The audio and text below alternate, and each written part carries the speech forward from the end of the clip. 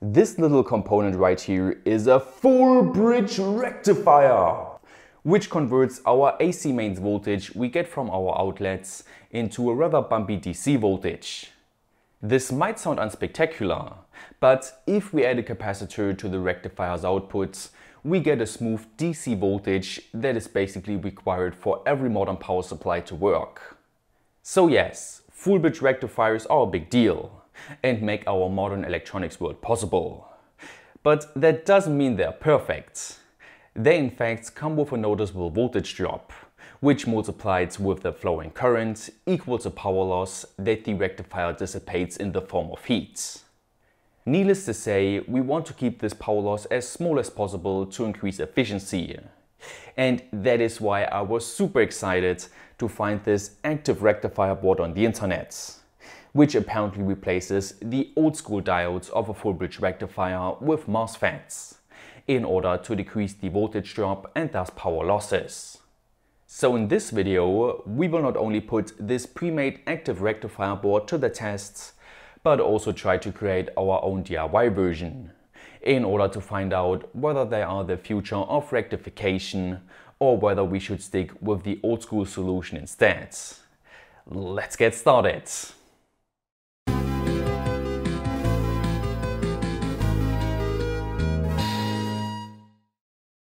This video is sponsored by Altium.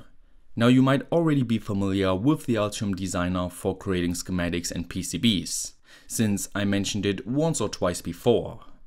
But today I want to tell you about Altium 365, which is already integrated into the designer software and lets you easily share your designs not only with your colleagues, but basically the entire world. This way you can get feedback easily and speed up your design process. So why not give it a try for free by clicking the link in the description. First off, we need to understand how a traditional full bridge rectifier functions. As you can see in this schematic, it only consists of 4 diodes positioned in a particular arrangement, which I personally like to draw like this, because this way it is easier to understand. And let's imagine we got a resistive load on the outputs, across which we should later get the bumpy DC voltage we saw before, and on the input we got the mains AC voltage. So how exactly do we go from this to this, is the question. Well, the answer lies in the behavior of a diode, which lets current flow in only one direction and not the other. That means that when AC mains voltage is in the positive region, we got a voltage potential here which lets current flow this way. And when the AC mains voltage is in the negative region, we got the opposite voltage potential here, which this time lets current flow this way. So in both cases, a current flow through the load was possible. And what is remarkable is that the current direction was always the same, which basically means we folded over 1/2 of the AC voltage and thus created DC. Pretty straightforward if you ask me.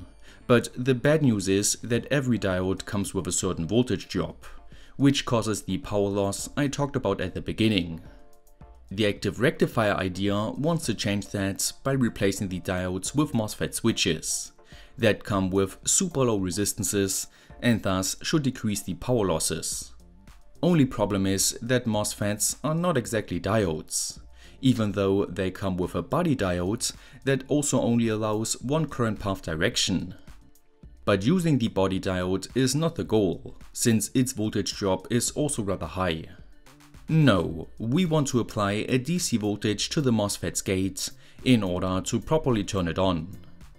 So for full bridge rectifier, we would need some kind of circuitry that detects when the AC voltage is either positive or negative, and depending on that, only turns on the 2 MOSFETs diagonally to one another to mimic the functionality of a full bridge rectifier. Good timing is also key here, because if just one additional MOSFET is on at any point, we basically got a short circuit. And that is exactly why I was rather happy that I didn't have to design such a circuit myself, because I found the TEA2206 and TEA2208 IC on the internet. They are active bridge rectifier controllers, and can do what I just described by utilizing their built-in comparators and MOSFET drivers. So according to their typical application schematic, there is not much I have to add to the ICs to create an active rectifier, just some MOSFETs and capacitors. And in case you're wondering, the 2206 one only replaces the lower side diodes with MOSFETs, while the 2208 one replaces them all. Which begs the question why I even got the 2206 version if it only does half the job of lowering the power losses. Well, the reason is that I got my hands on a development board around it, which I can use to get my feet wet, since it should be functional, right? To safely try it out, I utilized my small auto transformer to decrease the mains voltage to 25 volts AC RMS, which I directly hooked up to the active rectifier. And as you can see on the oscilloscope, it does seem to work just fine. Awesome!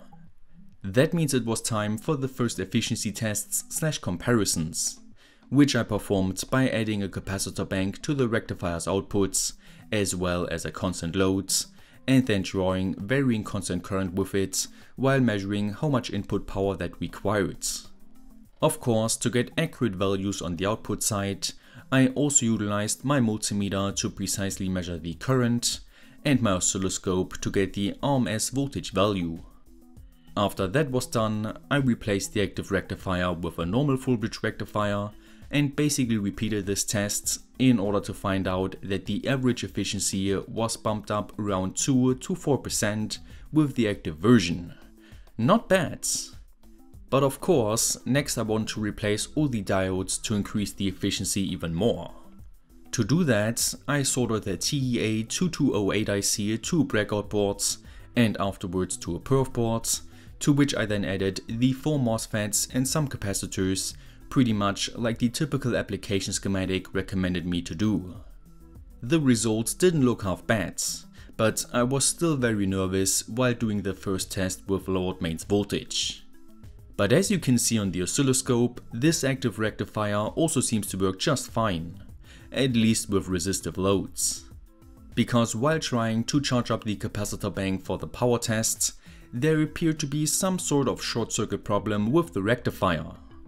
Not sure if my design with the low cost, high resistance MOSFETs is the problem, or whether the topology and IC can generally not handle capacitive loads.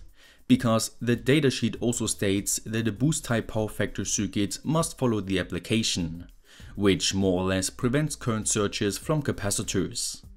The circuit does, however, work just fine with, like I said, resistive loads. But due to obvious safety concerns, I really didn't want to include it in the next mains voltage power supply tests, in which I basically measured the efficiency of a common switch mode power supply before and after implementing an active rectifier.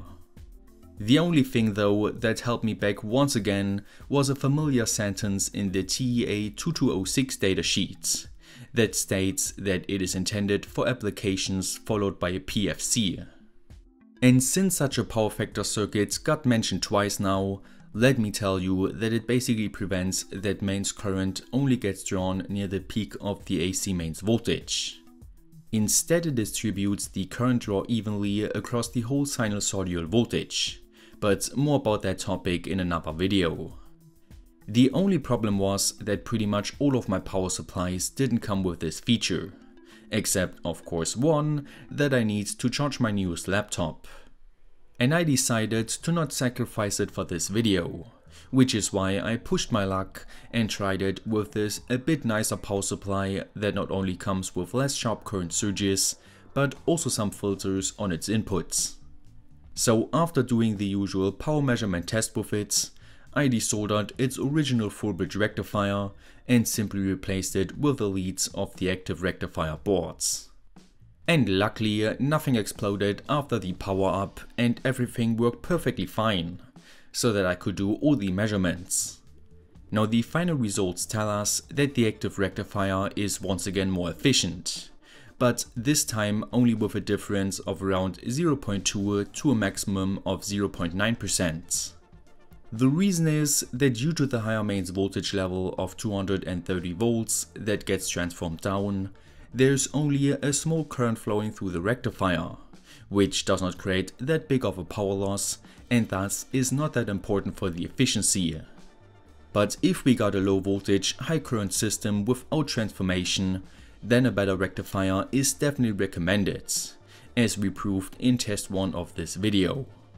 So in conclusion, the old school full bridge rectifier is definitely good enough for most of the mains voltage rectification, because it is cheap, rigid and efficient enough for this task.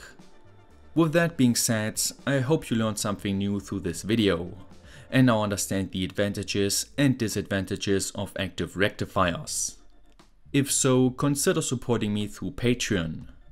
Don't forget to like, share, subscribe and hit the notification bell. Stay creative and I will see you next time!